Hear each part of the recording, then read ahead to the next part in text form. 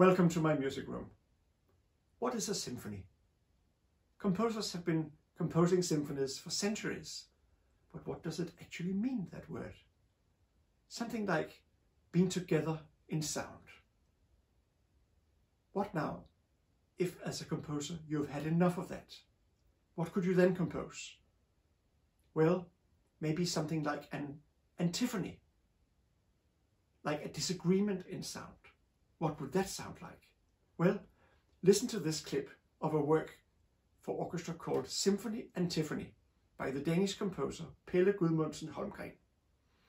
In the clip you will hear, a piano is trying to play in ragtime style, while it is being interrupted all the time by either percussion or strings or horns, each showing their disagreement by playing in their own tempo and style. And yet, it seems like it is all kind of joyful, like in a game of rock, paper, scissors.